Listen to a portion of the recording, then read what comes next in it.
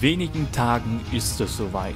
Destiny 2 erscheint und hat große Ambitionen. Die schwache Erzählweise und die eingeschränkte Open World will man hinter sich lassen und stattdessen einen gewaltigen Blockbuster präsentieren, dessen Geschichte auf einer Stufe mit Herr der Ringe oder Star Wars steht. Damit ihr alle wichtigen Fakten und bestätigte Gerüchte zum Spiel kennt, gibt es für euch hier nochmal den Releasecheck zu Destiny 2.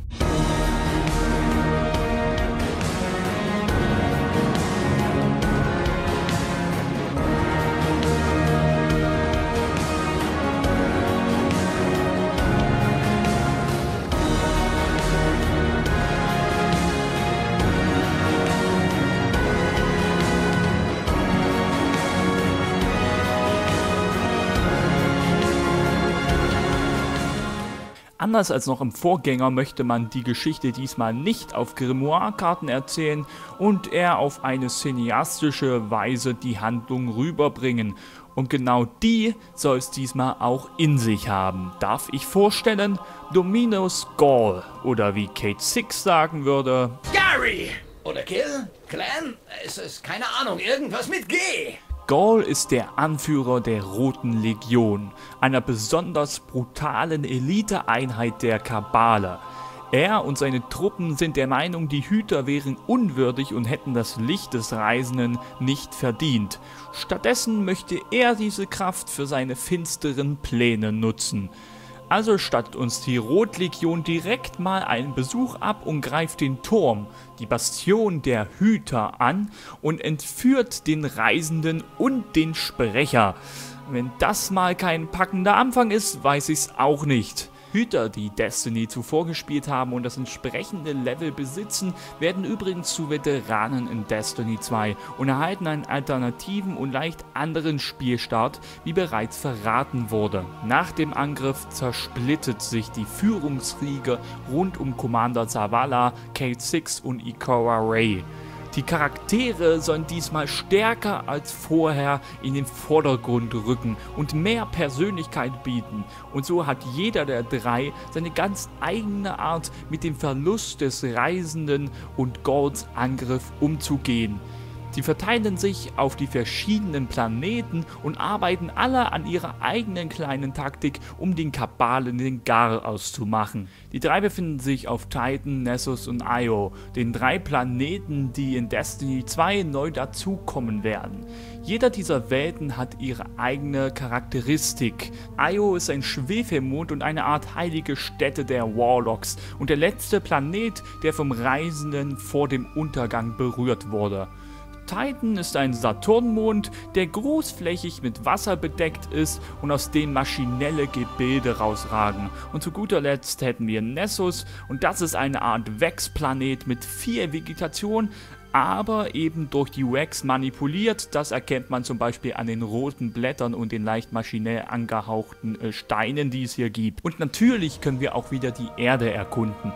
Dazu dient uns die European Death Zone oder die europäische Todeszone. Diese soll ein riesiges Gebiet in Destiny 2 werden und hier finden wir auch den Social Hub mit verschiedenen Händlern, den Postmastern, anderen Spielern und. Alle Welten haben jedoch eins gemeinsam: sie sollen viel offener werden als noch im Vorgänger. Statt jedes Mal in den Orbit zu fliegen und Auftrag für Auftrag anzunehmen, können wir ohne Ladezeiten wohl einfach auf die neue Karte schauen, welche Aufgaben es auf dem Planeten zu erledigen gibt und diese dann einfach abarbeiten. Auch die neuen Flashpoint-Aktivitäten und Public Events werden hier angezeigt. Einfach mal ein Beispiel. Ihr macht eine Quest und seht, dass in der Nähe ein Public Event startet. Also könnt ihr einfach an einer Flagge dafür angemeldet werden, beziehungsweise meldet euch an und dieses Event dann nebenbei, neben der Hauptquest abarbeiten und danach eurer anderen Aufgabe nachgehen. So wie es eigentlich in jedem RPG und MMO seit Jahren Standard ist. Danke Bungie. In den Public Events könnt ihr dann übrigens noch die heroische Stufe triggern. Das heißt, das Event wird schwerer, es kommen mehr Gegner und ihr bekommt besseres Loot. Neben der Hauptmission und den Public Events soll es dann aber noch viel mehr zu erledigen geben. Da hätten wir etwa die Adventures, das sind Abenteuer in Destiny 2 und diese stellen das Äquivalent zu den Nebenquests in anderen Spielen dar. Hier geht es vor allen Dingen um die Geschichte der verschiedenen Welten und Charaktere im Spiel. Man erhält also Background-Wissen. Wirklich lang werdet ihr jedoch nicht beschäftigt, da das eher so kürzere Quests sind, die so ungefähr 15 Minuten gehen. Diese Aktivität ist also eher was für Spieler, die sich etwas intensiver mit der Lore von Destiny selbst beschäftigen möchten. Dann wären da noch die Lost Sectors. Man kann sich die wie eine Art Dungeon vorstellen. Problem ist dabei jedoch, dass ihr diese erst einmal aufspüren müsst. Auf der Hauptstraße wird dabei zum Beispiel immer ein Lost Sector Symbol zu sehen sein, welches euch darauf hinweist, dass hier ein Dungeon in der Nähe sein könnte. Und grundsätzlich gilt hier, je schwerer eben jenes Dungeon versteckt ist, desto größer fällt die Belohnung am Ende aus. Dafür müsst ihr aber erstmal den Lost Sector Boss besiegen. Habt ihr den kalt gemacht, erhaltet ihr so seltene Ausrüstungsgegenstände. Und wer dann immer noch nicht genug hat, soll mit den Wort Quest und Patrouillenmissionen genug zu tun bekommen. Diese Aktivität, also die Wort Quest, ist komplett neu und Bungie erwähnte diese nun zum ersten Mal. Ein Haken hat die Sache jedoch, die World Quests sind erst nach Erledigen der Hauptmission verfügbar. Geboten wird euch hier eine vollkommen neue Handlung mit weiteren Hintergründen zu verschiedenen Geschichten im Spiel oder Gegenständen. Als Beispiel beschreibt man hier eine weibliche KI, die wir bereits aus dem Strike, die verdrehte Säule, kennen. Diese hat ihre eigene Geschichte, die es zu erkunden gilt. Und hier sammelt man etwa Audiologs, um mehr über die Geschichte zu erfahren. In Destiny 2 habt ihr übrigens wieder die Auswahl zwischen den 3 bekannten Klassen, Warlock, Titan und Jäger. Diese haben jedoch jetzt alle eine neue Subklasse mit neuer Super. Da hätten wir den Sentinel Titan, den Arcus Akrobat für den Jäger und den Dawnblade Warlock. Mein Gott, ist der geil mit seiner Klinge.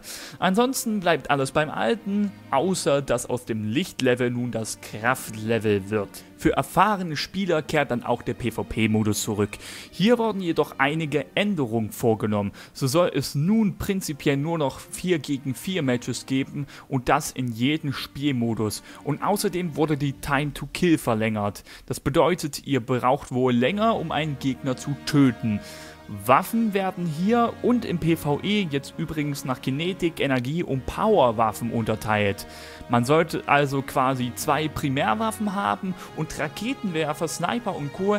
zählen jetzt als Power Weapon, bevor man sie dann im PvP benutzen kann. Für alle, die es gern etwas härter mögen, soll es dann den Survival-Modus geben. In diesem Modus steht eurem Team lediglich eine bestimmte Anzahl an Leben zur Verfügung und diese gelten für alle Spieler. Des Weiteren wird es dort eine Permadeath-Funktion geben. Auch die Prüfungen des Osiris sollen übrigens in anderer Form zurückkehren. Da ich euch hier nicht spoilern möchte, belasse ich es aber bei dieser Information. Und alle Osiris-Verrückten dürfen sich dann sowieso auf den Dezember freuen, denn dann soll der erste DLC zu Destiny 2 mit dem Namen Fluch des Osiris erscheinen. Und in diesem machen wir uns auf, eben jenen Osiris aus den Klauen der Wax zu befreien. Kommen wir aber nun zu meinem kleinen Fazit bzw. der kleinen Prognose zu Destiny 2. Das Spiel verspricht sehr viel, doch das tat der Vorgänger auch schon. Mit der ganzen Fülle an Aufgaben steht das Spiel jedoch diesmal wesentlich besser da und sollte durch ständigen Nachschub zumindest kein Content-Problem am Anfang haben. Spannender wird es da eher bei der Story. Ich hoffe sehr, dass die genauso episch wird wie versprochen und in der Präsentation nicht wieder so ein Reinfall. Gaul und die Kabale bieten eine solide Grundlage für eine finstere und zugleich epische Handlung. Jetzt muss Bungie nur noch etwas daraus machen und Destiny 2 könnte das werden, was der erste Teil immer sein wollte. Ein fantastischer Sci-Fi-Epos.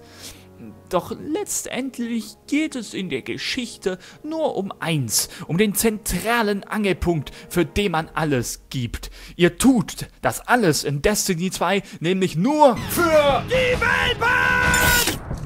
Na los, hinterher.